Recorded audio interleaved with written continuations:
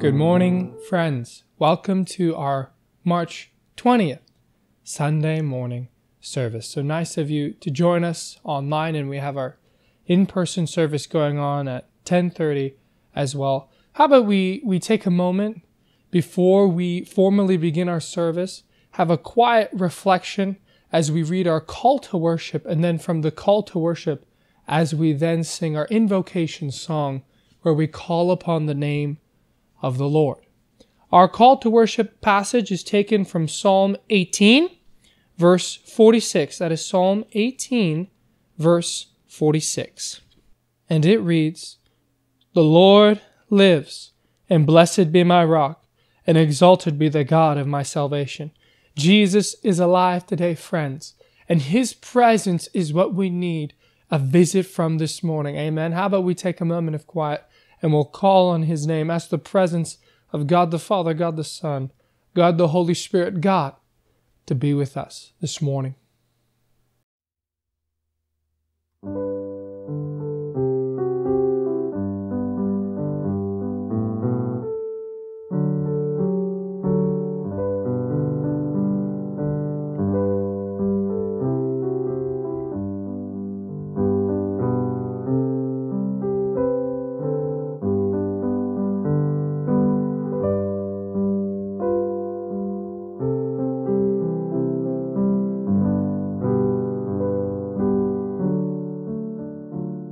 Our invocation song is, "O Lord, how beautiful is the place of your feet." And I sang it incorrectly last week, so I hope it's not too shocking to everyone. This is the authentic version, and we'll be singing it in just a moment here. O Lord, how beautiful is the place of your feet, where we bow down to meet at your throne. O Lord, how beautiful just to look on your face and to rest in the grace you have shown. O Lord, it's beautiful, oh so beautiful, as in spirit and in truth we bring our praise to you. O Lord, it's beautiful just to worship you in the beauty of your holiness and power. And O Lord, how beautiful is the place of your feet, where we bow down to meet at your throne. O Lord, how beautiful just to look on your face and to rest in the grace you have shown.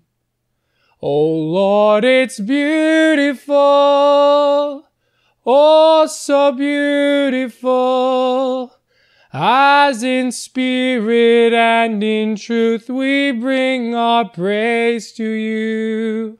O Lord, it's beautiful just to worship you in the beauty of your holiness and power. Would you lift your voices with me? Praise you, Lord. Worship you, Jesus. How about we pray? Almighty and holy God, our Father which art in heaven, holy Jesus, Holy Spirit, be with us, O Lord, today. And we ask your presence, the habitation of thy house, Lord, that you would be with your saints this morning. We praise you, O God, in Jesus' name. In Jesus' name, amen. Amen. Well, what a wonderful Sunday morning service, online, in person. So happy for you to be with us today. I have two special announcements that I will also be in our little announcement reel, but I want to make special mention of them. Many of us know, I think are aware, that the official mask mandate is ending on March the 21st, which is Monday. And the board, we discussed it for quite some time, actually, over the months, what we would do, and of course, praying our own time, etc., and things like this. And we've come to the decision that the next Sunday, March the 27th, we've phrased it like this: mask wearing will be optional for the in-person service. If you feel like that's something you need, the Lord is leading you in that direction, you'd like to wear a mask, by all means, continue. We encourage that. We encourage people to make their own decisions. We feel that we don't need to wear the mask at this point for whatever reason, we don't want to, then in God's house, in accordance with the laws of this country as well, you are free to not wear your mask. Should, of course, the situation change, then we will adapt to the change. Amen. And look forward to some announcements on programming that are coming. We have some things down the pipe, not just the Watch Care and some other stuff, and the Songs of Story, which we're gonna, that's coming out too, but we got some other stuff coming too. So exciting for you all to participate in the Shiloh Church life. So without further ado, let's move on to the rest of our announcements and then our first reading of Scripture, followed by 2 hymns of worship.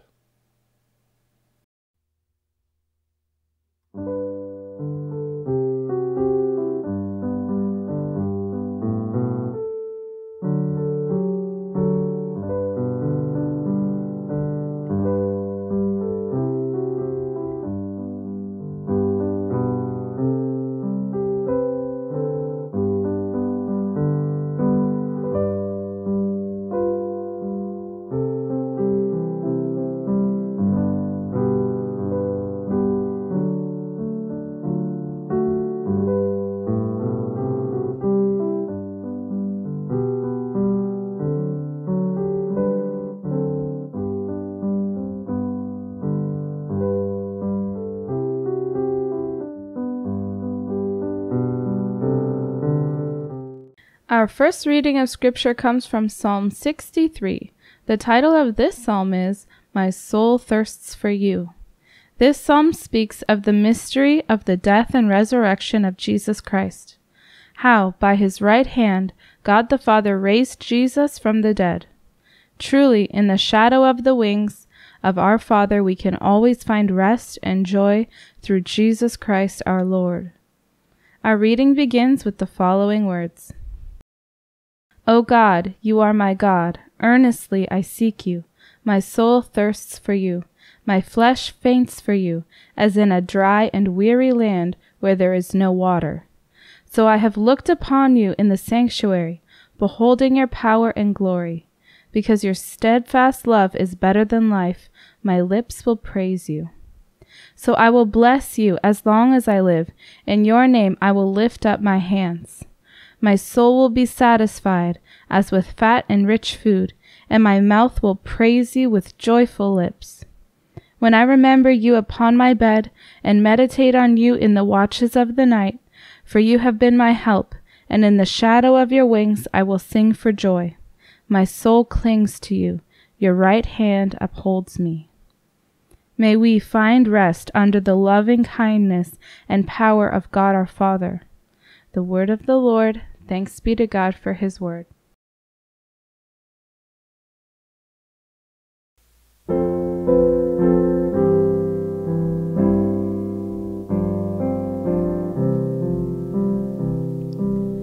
Have thine own way, Lord, have thine own way. Thou art the potter, I am the clay.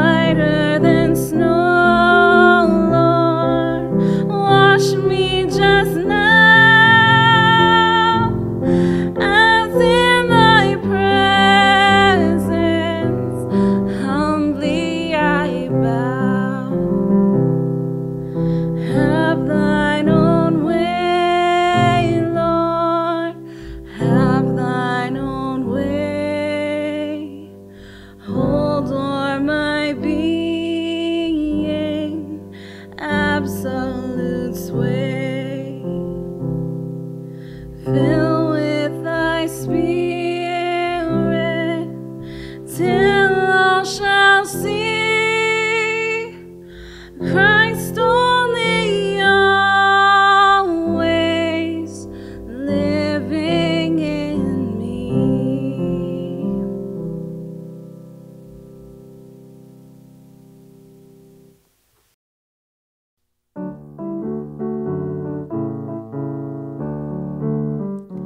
When the trumpet of the Lord shall sound, and time shall be no more, and the morning breaks eternal, bright and fair. When the saved of earth shall gather over on the other shore, and the roll is called up yonder, I'll be there. When the roll is called up yonder, when the roll is called up yonder, when the roll is called up yonder, when the roll is called up yonder, I'll be there.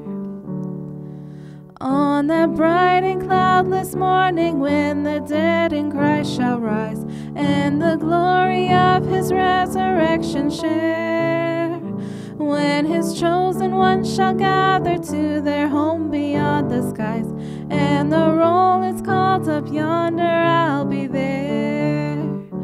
When the roll is called up yonder, when the roll is called up yonder, when the roll is called up yonder, when the roll is called up yonder, I'll be there. Let us labor for the Master from the dawn till setting sun. Let us talk of all his wondrous love and care. Then when all of life is over and our work on earth is done, and the roll is called up yonder, I'll be there. When the roll is called up yonder, when the roll is called up yonder, when the roll is called up yonder, when the roll is called up yonder, I'll be there.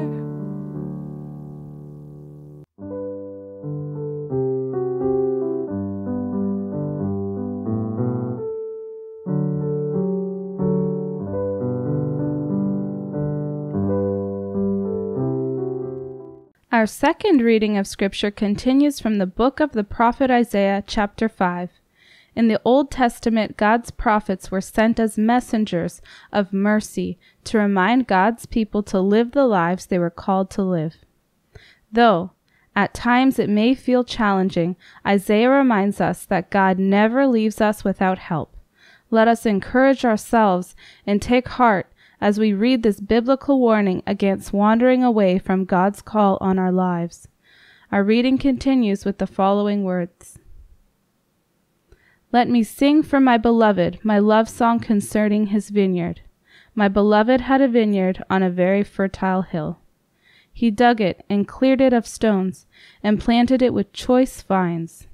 He built a watchtower in the midst of it and hewed out a wine vat in it.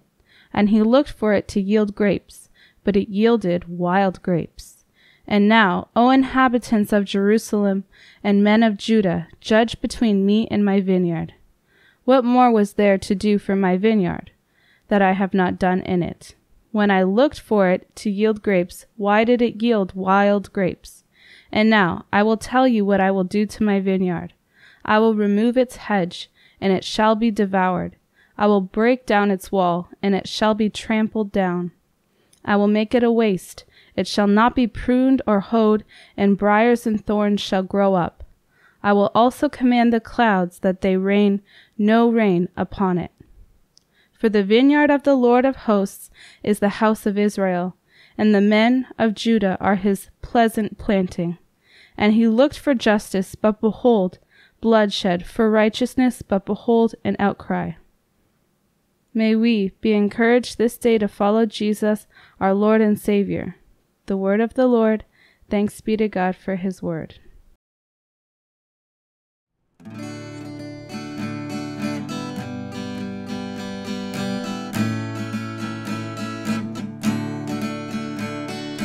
All to Jesus I surrender, all to him I freely give. I will ever love and trust him, in his presence daily live. I surrender all, I surrender all to thee, my blessed Savior. I surrender all to Jesus I surrender. Humble at his feet I bow, worldly pleasures all forsaken. Take me, Jesus, take me now. I surrender all, I surrender all to thee, my blessed Savior. I surrender all to Jesus I surrender. Make me Savior, wholly thine. Let me feel thy Holy Spirit, truly know that thou art mine. I surrender all, I surrender all to thee, my blessed Savior. I surrender all to Jesus I surrender. Lord, I give myself to thee. Fill me with thy love and power, Lord, thy blessing fall on me. I surrender all, I surrender all to thee, my blessed Savior. I surrender all to Jesus I surrender. Now I feel thy mercy flame. Oh, the joy of full salvation. Glory, glory to his name. I surrender all, I surrender all to thee, my blessed Savior. I surrender all.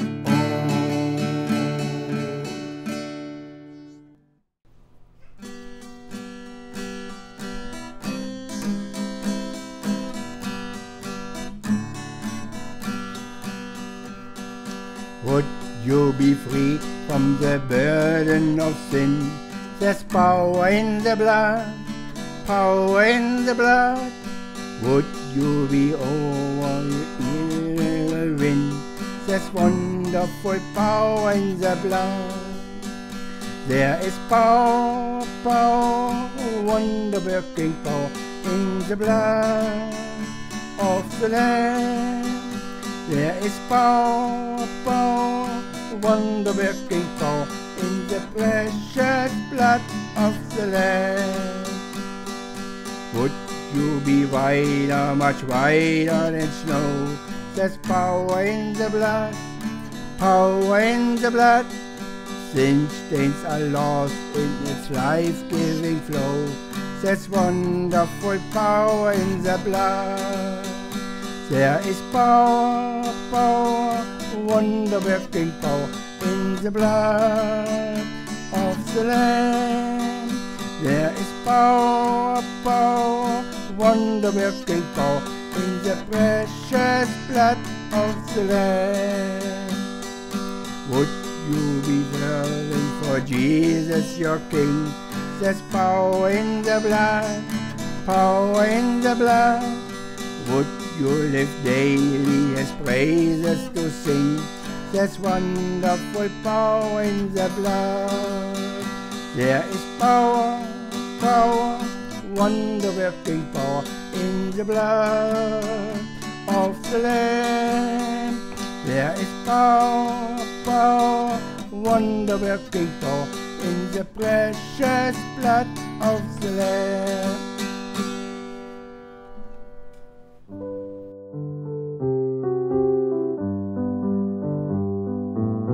It is now our watch care time, and we are reading this morning. My wife will be reading from the story of the Tower of Babel, and our watch care question from last week, which is number 6 in our list. I'll put it up on the screen there for all of us to consider.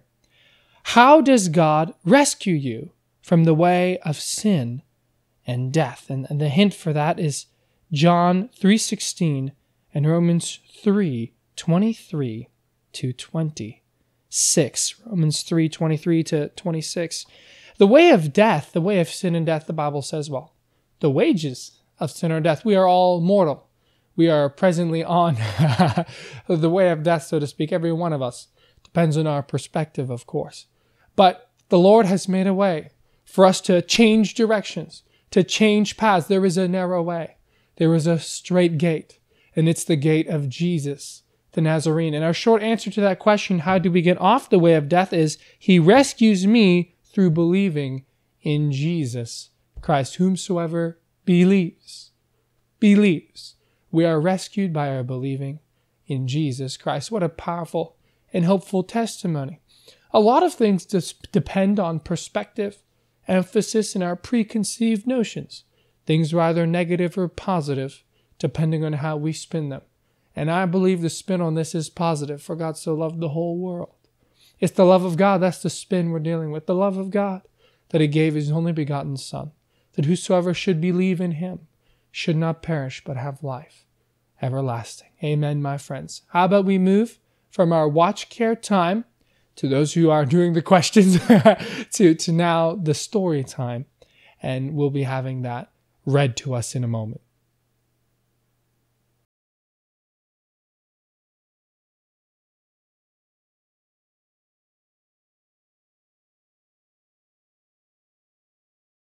Good Sunday morning, everyone. Welcome to our watch care time. We're reading from the Read With Me Bible, NIRV Bible Storybook, illustrated by Dennis Jones. Again, we're continuing in the Old Testament. Today we're learning about the Tower of Babel. Do you see a tower in this picture? There's a pretty big tower there. There's a guy bringing some bricks to make it even bigger. He has a puppy in the back there helping him out. Okay, let's start reading. Genesis 11. The whole world had only one language. That means they could all understand each other and what they were saying to each other. The men said to each other, "Let's build a tower that reaches to the sky. We'll make a name for ourselves. Then we won't be scattered over the face of the whole earth." What are these guys thinking? They're thinking that if they work really hard together, they can do something really, really, really amazing. But the problem here is that they're not thinking about God or doing something good for God. They're thinking about only themselves. That's not so good, is it? But the Lord came down to see the city and the big tower the men were building. And what did the Lord say? He did something. All of them speak the same language. Now they'll be able to do anything they plan to. Let us mix up their language. Then they will not understand each other. Do you see all those men there? They look pretty confused. They're trying to talk to each other, but it's kind of funny because they don't understand each other. One guy could be speaking English, one guy could be speaking French, one guy could be speaking Mandarin. pretty funny. So, the Lord scattered them from there over the whole earth. That means God separated them over the whole earth. And they stopped building the city. The Lord mixed up the language of the whole world there. And that's why the city was named Babel. That's pretty funny, isn't it? Can you understand your brothers and sisters or your friends? Imagine if all of a sudden you couldn't understand each other. What are the important things we can take from this story? Number 1, people got together to make a tower to show that by their own strength they could reach God. Could they reach God? No, we can't do anything by our own strength. But no matter how big we get, we always need God's help. We should never think we don't need God's help. You kids will grow. You'll get really big one day. But you always need to remember that no matter how big you are, you always need God's help. Now, how can you ask for God's help? Maybe if you're in trouble or you're having a hard time learning your letters or your numbers or something, how can you ask for God's help? Well, for one, I always like to pray when I need God's help. So you can remember to pray too. And you can pray anywhere you are. When you're in school, when you're at home, no matter where you are, you can always pray. And you can ask for God's help when you're having a hard time. That has been our Watch Care program for this week. We've been reading from the Read With Me Bible, NIRV Bible Storybook, illustrated by Dennis Jones. Thank you for tuning in, and we will see you next time. Take care.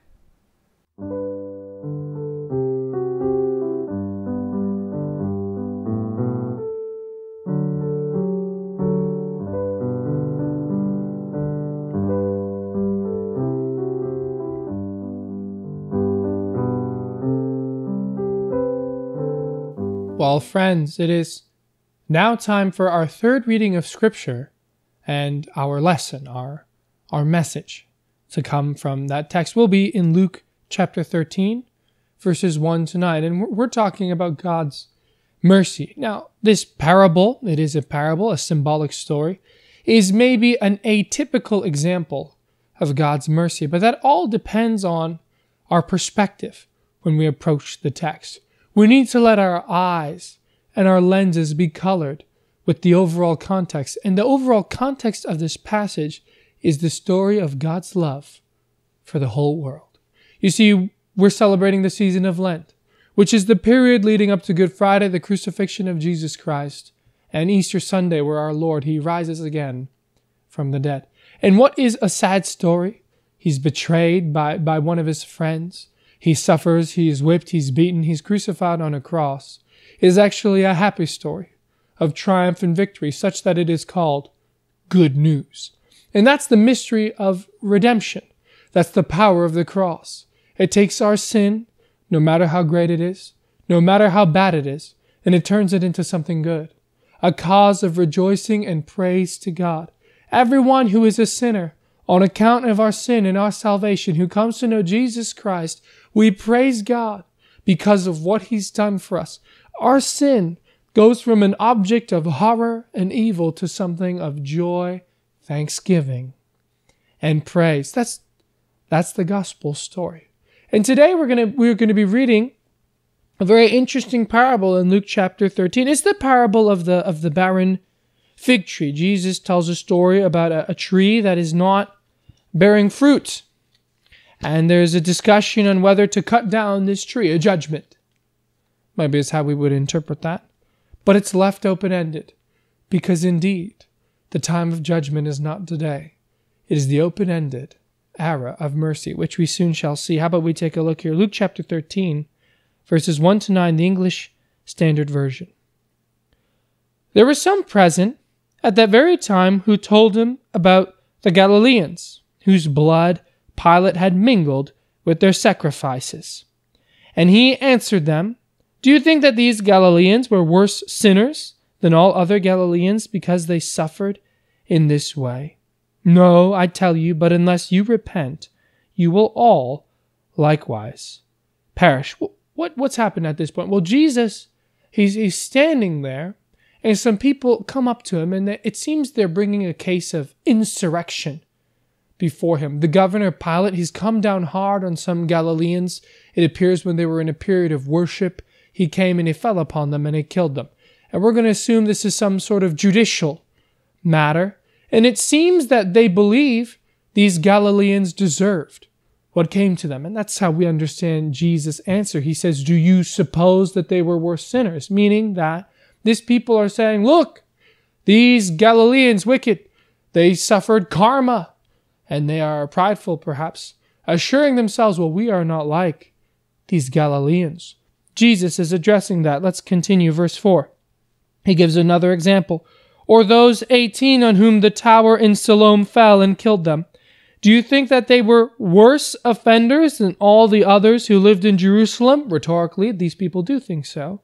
But Jesus gives the truth. "No. I tell you, but unless you repent, you will all likewise perish." Wow. And he told this parable. He's going to reinforce his point. He's going to build. He's going to tell them something. Because Jesus doesn't just leave us on that negative note. He gives us the positive spin of God's love. And he told this parable. A man had a fig tree planted in his vineyard, and he came seeking fruit on it and found none. Oh my. And he said to the vine dresser, "Look, for 3 years now I have come seeking fruit on this fig tree," that's seeking continually, "and I find none. Cut it down. Why should it use up the ground?" And he answered him, "Sir, let it alone this year also until I dig around it and put on manure. Then if it should bear fruit next year, well and good. But if not, you can cut it down." The word of the Lord. Thanks be to God for his word. How about we pray before we go further? Ask the Lord for his anointing and his grace.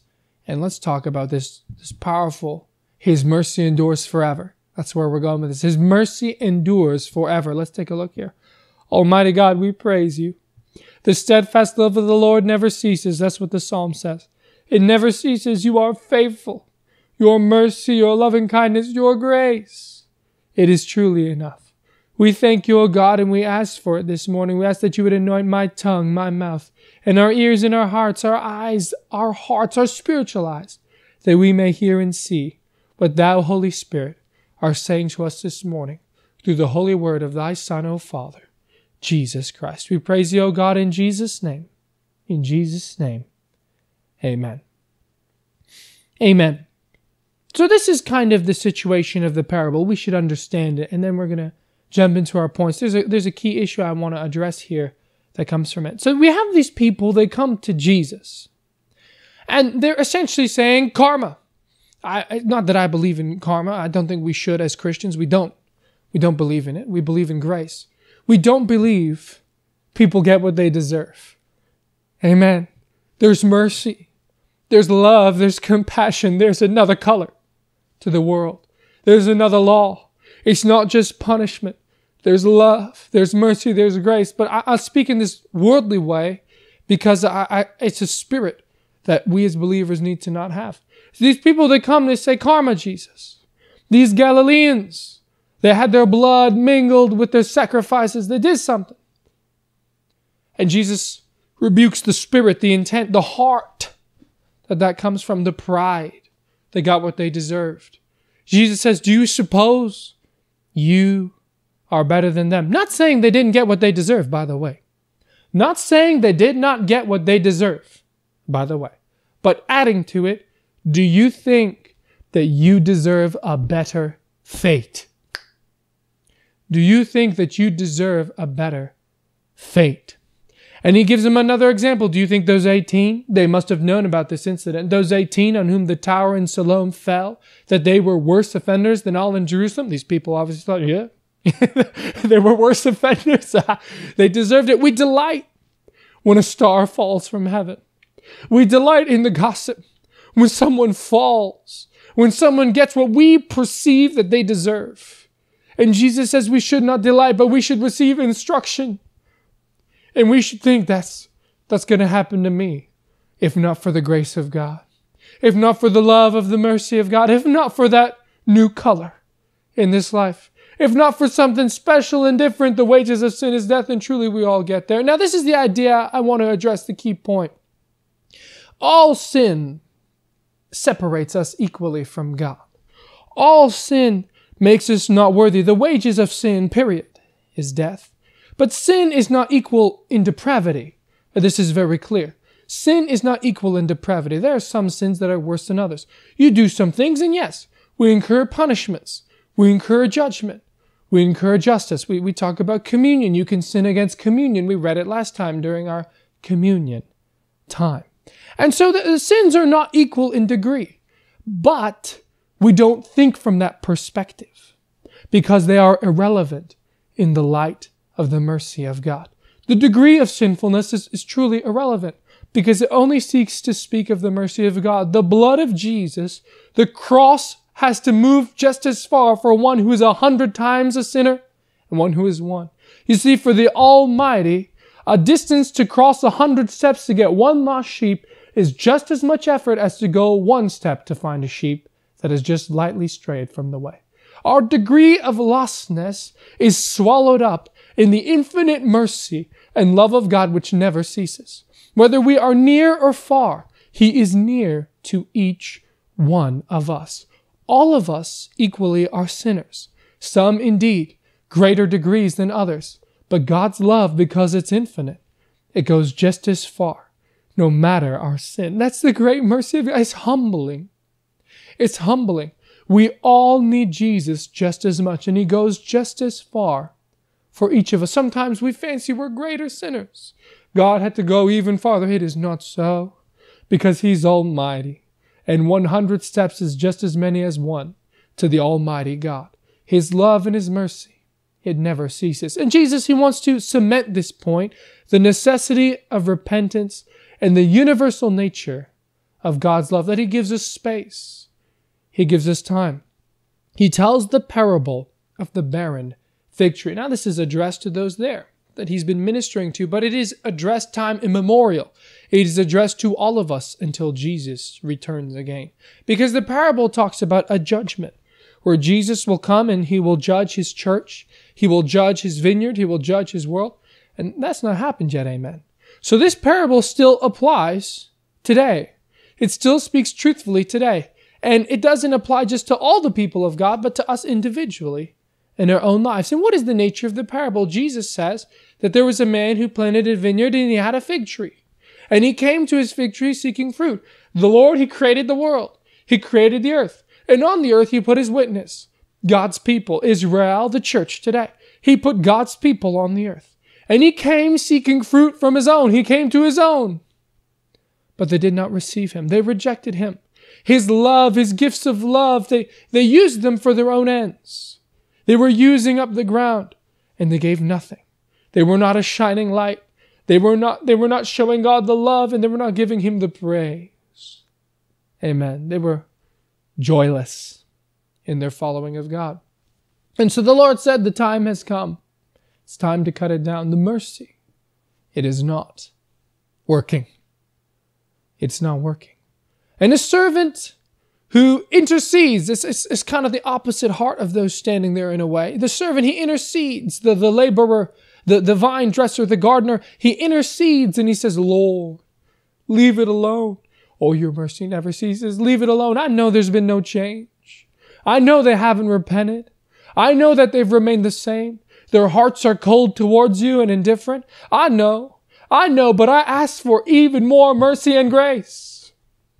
I ask that you let me dig in and fertilize it with manure. Let me lay in something good. These are mighty works. These are miracles of God. You see, God's people, we grow up around the preaching of the gospel. We grow up around the word.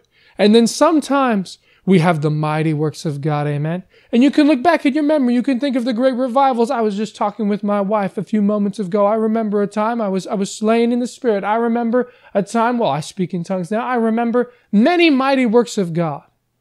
in my life, in my family. And I'm sure we can remember and know many mighty works of God.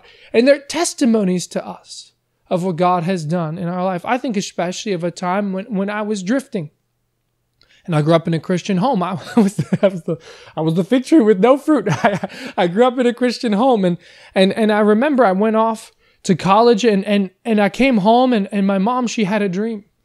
And she saw me smoking outside and she described the place. She described where I was. She said, I saw you in my dream. But she wasn't there. Only the Lord was there. That was a mighty work. And that convicted me. That brought fruit in my life. That's what the servant is asking for. I'm going to put some manure. I want to tell them that the Lord, He liveth today. The Lord liveth, and blessed be my rock, and exalted be the God of my salvation. God does things today. Amen. Maybe that will soften their hearts. The mighty works of God. How sad it is that when our Lord and Savior did the mightiest work of all, when He rose from the dead, the Pharisees, the pleasant planting of God, the men of Judah, His people, when they heard of the resurrection, said, well, let's spread a false report about it. Let's not let it happen. And we look and say, well, we wouldn't do that. But amen, don't we? Don't we deny the works of God? Don't we minimize faith? Don't we look down sometimes on the workings of the Holy Spirit and on the grace and the mercy of God in this life? Do we really move forward in our faith and our love of God every day 1 point? Do we realize the mercy of God never ceases? It's limitless. In the parable, it ends without the tree being cut down. It's open-ended. There's a judgment coming. One day Jesus will return, but it's open-ended. What's going to take place on that day? Today, if we harden not our hearts, that's how the Bible puts it. Harden not your heart. Harden not your heart. Repent. Hear what God is calling you to do. Listen to His voice. Amen. And you will bear fruit. You will bear fruit. And the fruit that the Lord is seeking, Jesus is explicit in it. He says that He names it in another place in John 4. And He names it also at the end of this chapter. He longs to gather us into His arms. Intimacy, fellowship with God. In John 4, Jesus says the Father is seeking true worshipers who will worship in spirit and truth. That was our invocation song. As in spirit and in truth we bring our praise to you.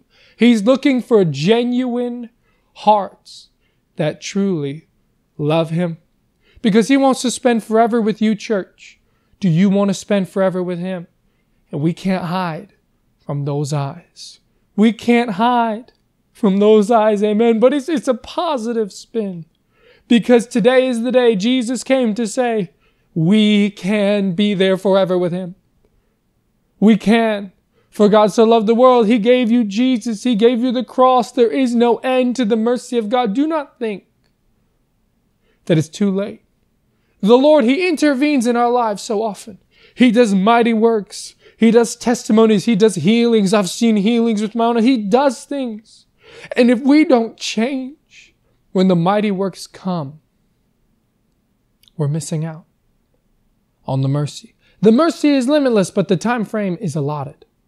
There isn't a allotted time frame. The Father has fixed epochs. That's how the Bible calls them, time frames, by His own authority. Jesus speaks of this age and the age to come. There are different ages, and we are right now in an age of endless mercy and grace. Your sin, no matter how great, the cross is bigger.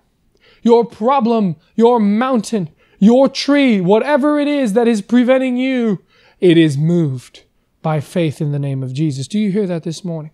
By faith in the name of Jesus, His grace. That's what the song says. It is truly enough. His love, it never changes. His yoke is easy and His burden is light. Today, my friends, is the day of salvation. Do you realize how much God loves you? I want to close with a little anecdote. I remember when we were moving into this house, when my father-in-law, he was building this house, I helped a bit.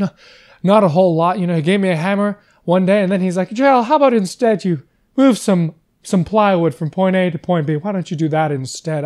I'm not a tradesman. I got typing hands, you know. I'm a keyboard warrior, so to speak. But I don't mind. I've improved over the time, and I got it. Anyways, moving on. So I was helping with the house sometimes, and also helping with colors and stuff. They were asking colors, but not so much with the colors. Mostly my wife was consulted for that. And finally, my turn came to suggest a color for the house. All right, my turn came to suggest a color for the house. And they said, Gerald, what color would you like? You get to choose the door. At my house, if you've been to it, we've got a nice kind of, I don't know what to call it, like a beachy theme. We've got some grayy, bluey thingy going on. It's very nice, very light, kind of airy colors. And I was like, I want an orange door. I want an orange door. And if you see my door, I'm the house with the orange door. That's what I am right now. I don't have a number. I'm the house with the orange door. That color, that splash of bright color, it changed everything. It changed the appearance of the house. They had regret in giving me that choice, but that's the point I want to bring to you. In this life of karma, of law, punishment, people get what they deserve. This life, there's a splash of grace. There's a new color. There's an orange door of salvation. There's something that changes the look of everything, and it's the love of God. It's the cross of Jesus Christ. It is the symbol by which when he is lifted up, he will draw all men to himself. All human beings are drawn to the cross of Jesus Christ. In this whole world, it's the unique. It's the stand apart. It's the different. It's the symbol of true faith. The cross of Jesus Christ. Are you this morning attracted to that Jesus of Nazareth, that man from Galilee? He died for your sins. And if that color, if that puts a positive tint on this message to you, that Jesus died for your sins, then he is calling you out of the world and into his grace. He's calling you out of darkness into marvelous light. He's saying, would you be free today? And just as I am, I come. Just as I am, without one plea, but that thy blood was shed for me, and that thou bidst me come to thee, O Lamb of God, I come. I come. Would you come forward where you are this morning to Jesus Christ today? How about we pray?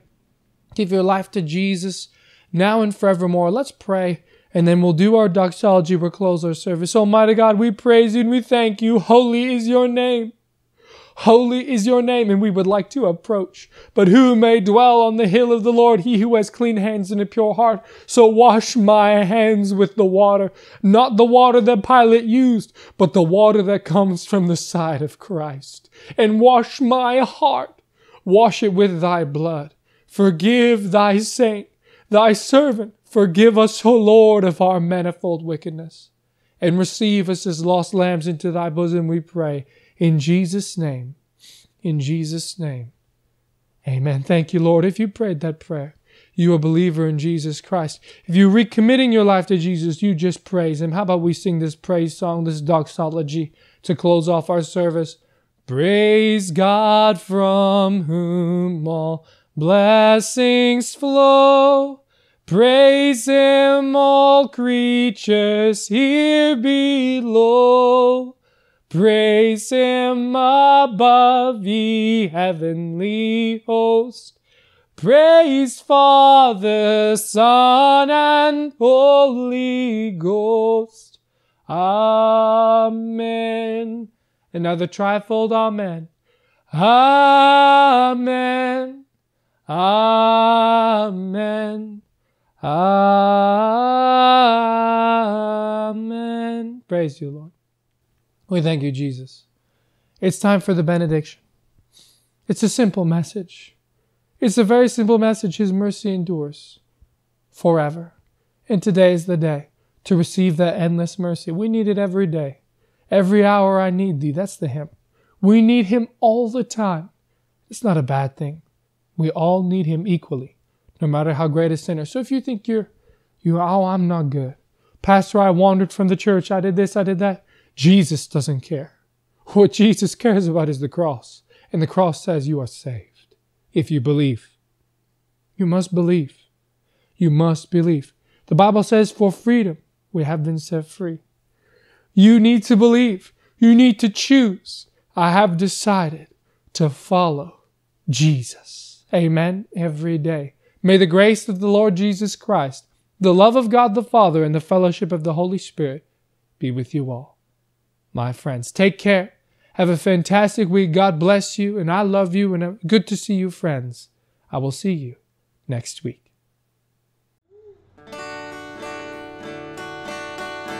Oh, take my hand, dear Father, and lead me till at my journey's end. I dwell with thee. Alone I cannot wander one single day. So do thou guide my footsteps on life's pathway. O cover with thy mercy my poor weak heart. Rest and enjoy a soul from thee depart. Permit thy shine to linger near at thy feet. Thy goodness blindly trusting His face complete. Thou of thy power but faith may stir my soul. See my light in darkness, I reach the goal.